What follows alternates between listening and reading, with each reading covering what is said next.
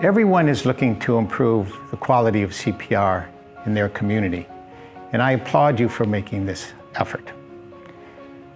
There is a science involved in learning. For example, small imperfections matter. Skills are perishable. Improvements depend on measurement.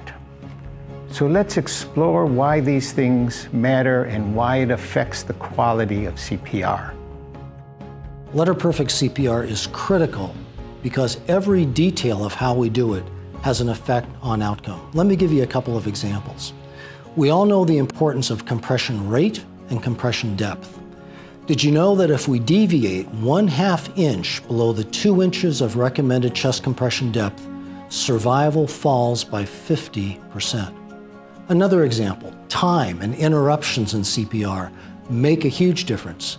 Did you know that for every 5 seconds that we increase hands-off time before a defibrillation shock, survival will fall by 18%? Just some examples of how the details of how we perform CPR influence outcome and frankly determine the life or death of the patient we're caring for. CPR skills are fragile and they're perishable. Unless they're reinforced periodically, they're a skill we can rapidly lose. The common model for certification in CPR is certification every 2 years. But a number of studies have shown that skills deteriorate far sooner. Within a month or two of certification, the skill is potentially compromised or even lost, which means confidence doesn't necessarily mean competence. So how do we achieve competence in maintaining CPR skills?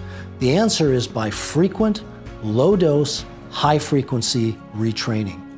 People talk about building muscle memory, and muscle memory is built by practice, putting what we know about CPR into our hands, into a mannequin, with feedback coming back from that mannequin that tells our brain what we're doing right and what we're doing wrong.